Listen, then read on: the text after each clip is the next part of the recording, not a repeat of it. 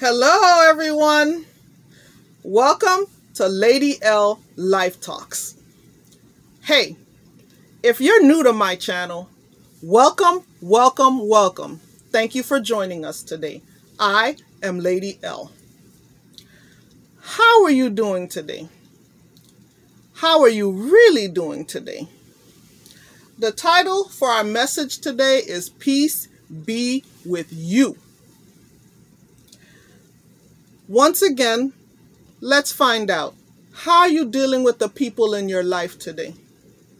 Not just the ones who you love and who treat you nicely, but those difficult people. You know the ones who rub you the wrong way. The ones who always manages to push your buttons. The ones who find your triggers every time. How are you dealing with the ones at work or the ones on the road when you're going home? The ones who live near and the ones who live far. Relationships can be very, very, very challenging. Why? Because it involves two or more sinners. And guess what? One of them is you. Think about that.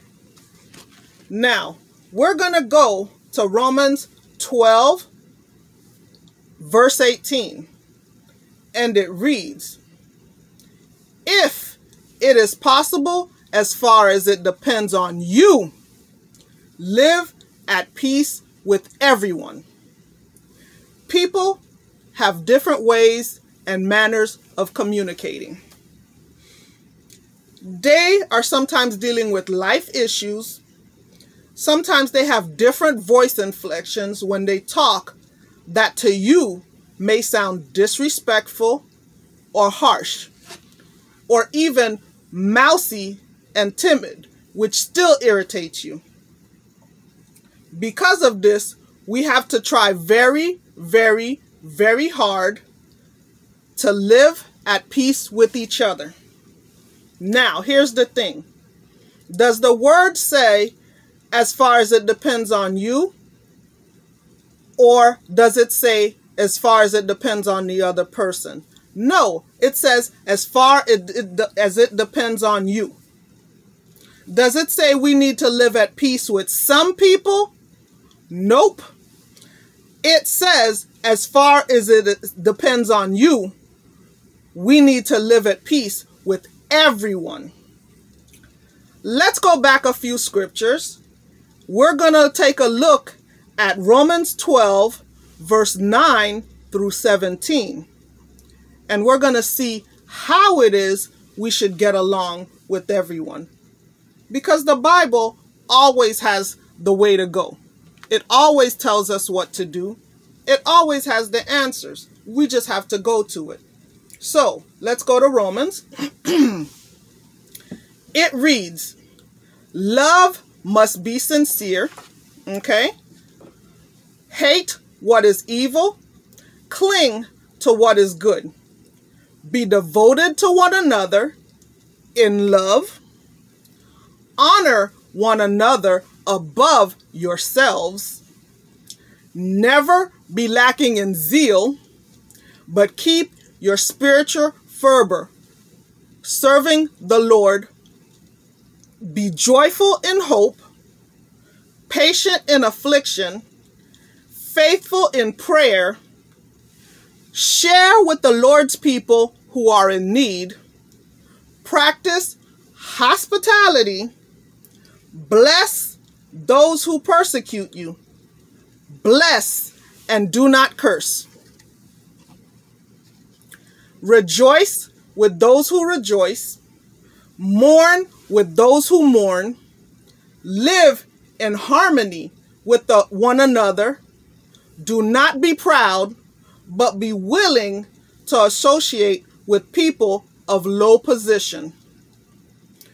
Do not be conceited. Do not repay anyone evil for evil. Be careful to do what is right in the eyes of everyone.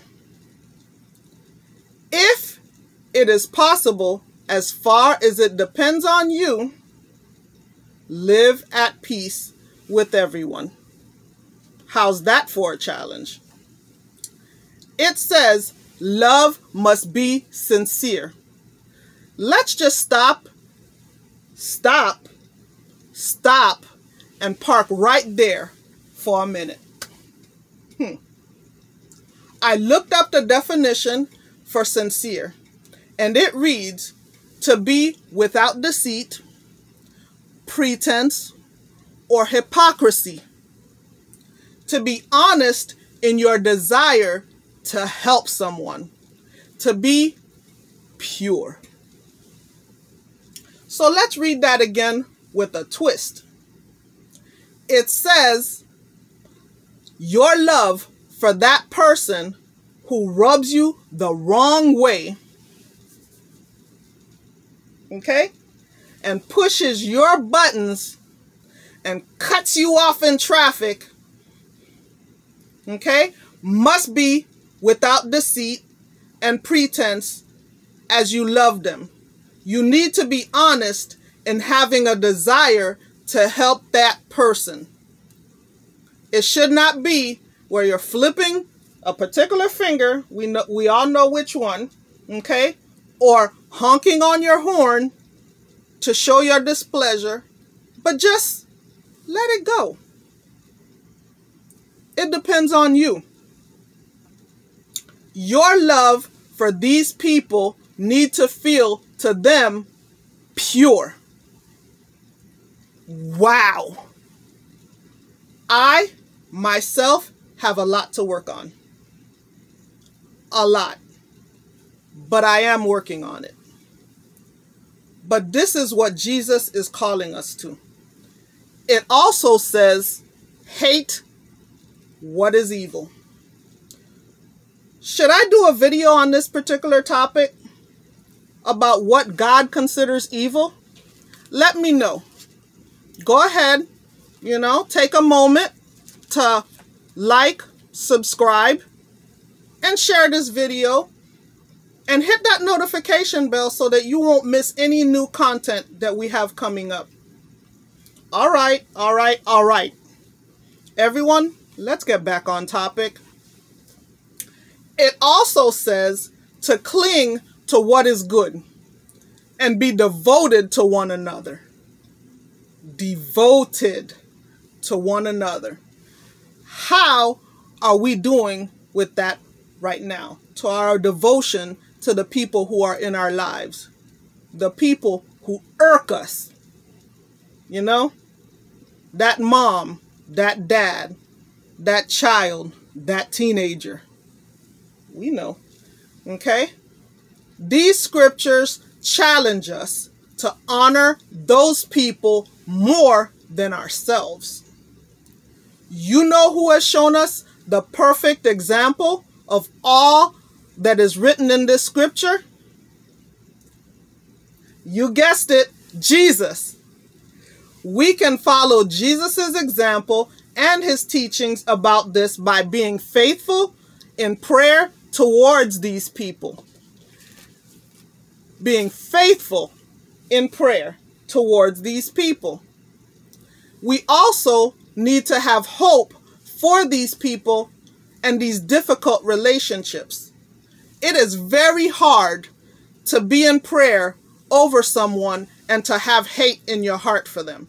It is very hard to be in prayer towards these people, have hate in your heart, and be willing to pray for them blessings in their life. I challenge you. These particular people, pray for them. Pray blessings for them. And see what happens. See if that relationship won't change. We also need to be patient with these people. People don't change overnight. We don't change overnight. We expect forgiveness as soon as we say, please forgive me, or as soon as we say, I'm sorry, we expect forgiveness. Be the same to that person. Do the same for that person. Forgive them in your heart. Okay? we need to be willing to share with them, looking for needs that they may have so that you can practice hospitality. Open your heart and your life and your home to these relationships. These people who Christ himself has also died for. Let's go out today and put his words into practice. Let's scatter the seed of his words by sharing this video with some of these people. Click like and subscribe, and like we at Lady L Life Talks like to say, go out, be blessed, and bless others. Ta-ta!